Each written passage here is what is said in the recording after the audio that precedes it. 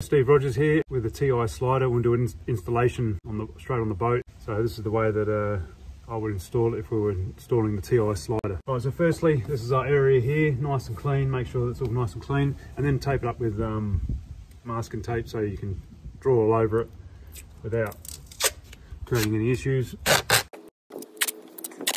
We're installing a Panoptix Ps30 transducer, which has been adapted to suit the TI slider. So I've already screwed that on. We've screwed the transducer on there so that we can determine what height we need to go. So basically with the TI slider, these adjustment brackets are movable, so we can move them where we want. And you can see here, these are offset, different heights there. And that's because we got a taper here of the transom.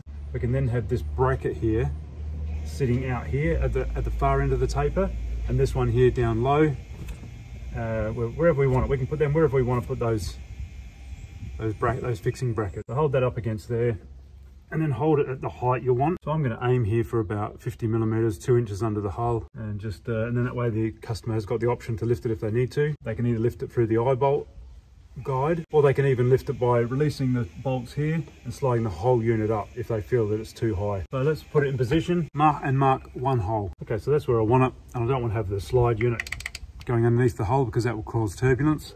So all I want in the water is the arms and the transducer to keep the minimal amount of turbulence occurring in the water. So my first hole is going to go right up there. I'm only doing one hole at the moment because so then I can hold it in position and I can level it up and have a look. Okay, so what I've done, I've just sort of done like a little tiny drill bit hole. I've got a step drill here just to take away the gel coat so it doesn't split. Kind of just creates a wider opening at the beginning. And then I've got a 5mm drill bit here to pre-drill my 12 gauge stainless steel screws. So these are pretty chunky screws, and these are 6mm outside diameter. This is a 5mm pre-drill. You want to make sure you get your pre-drill correct, because otherwise you'll snap these will get hot and they'll just snap like butter. So make sure your pre-drill is adequate enough for the screw to bite in, but not too big that the screw just turns out. So you've got to think carefully about that. If you want to trial it beforehand, it might be best to trial on a piece of timber or something, just to be sure. So let's drill the hole for the first screw. I want to set my depth, so I don't want to go any deeper than the screw itself, so let's set the drill bit at that height. Alright, it's about there, same height. Screw's a little bit longer, but that's fine. It's also good too if you want to pre-tap the hole with a mild steel screw, 12 gauge screw, same size. And then that way you've got a thread there already waiting for it. But I'm not going to do that here.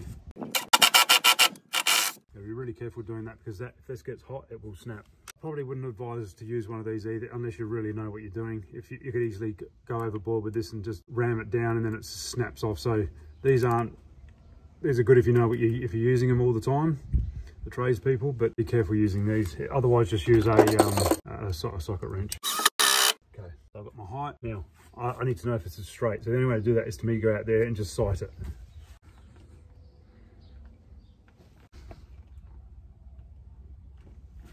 So I'm happy with that level there.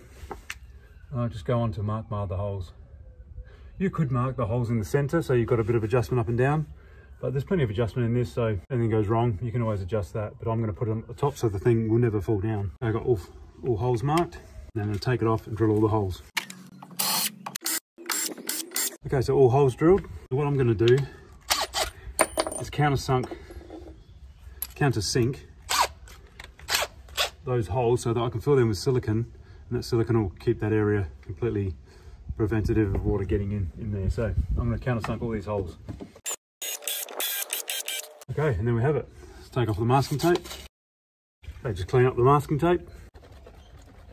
Now I've decided to set a good example and pre-tap the holes with a mild steel screw of the same size, so that way it's not going to break as easy. So I'm going to re-tap these. I'm going to tap these with this one. I don't like doing that, but so you get that. That's just a mild steel screw because it's a little bit stronger than the stainless. If they get hot, that's it.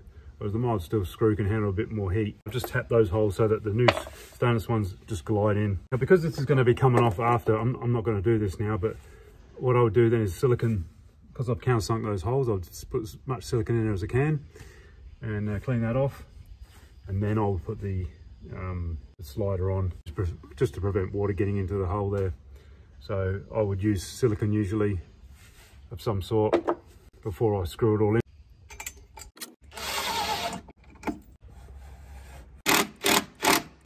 Well, then I would go over them with, they're not fully done up, but I'll go over them now with the socket spanner so that I can feel what it's like. You don't need to crank the crap out of it, just a little bit to feel it. Or just use a spanner. Okay, they're all done up nicely. What I would do is then I would get the customer to check this out, make sure it's all working correctly before I would do a final. I would do a final screw, which you can just do through one of these holes here. Would do a final locking screw at the end of it. So that would just be a matter of pre-drilling a hole without having to take the whole thing off. Pre-drill the hole, and maybe with the silicone tube end, you might be able to squeeze it through just to get some silicone in there, and do one final locking screw when you know it's all good. It doesn't really matter what screw you use. The eye bolt won't hit it. So that's it, we can lock it off. We've got it at this high end, we've probably got 50 millimeters, 2 inches, and on this side we're pretty much level with the hull. So we're right under the water there, and now we can set this angle here as easily with these bolts here. Obviously we're using different transducers, you'll have different setup here, but this one's have to be offset. Customer needed the Panoptix here to be offset, so you couldn't have it in the central. So that's why I've come over here this side a little bit. But we can do that with the mount, with the bracket, with the TI slider, easy. Yeah, so I think it's a good feature here that we can put these brackets wherever we want, and you can add more brackets if you need to, or you can screw through the channel. That's it. We'll basically got a cable tie there, cable tie the wires up there. The rest will go up to where he's going to take it through the transom there. When he's traveling, he can lock that off into the nut, and it can't come down. Regardless of the corrugation or whatever, if he's going over the roads, that's not going to drop now, that's locked in. And then when he gets to site, he can drop down to the bottom, and it's going to self-center on a nut there and lock it in. That's good to go. If you found that was too deep, remember what I said, all we got to do is unscrew these bolts here, and we can lift the whole unit up, and we've got like 15 millimeter increments, we can lift that up along with this. So there's lots of adjustment in height that we can do with this sliding mechanism. It's all high quality 316 stainless, 3 millimeter. So it's built to last. That's it, nice slider.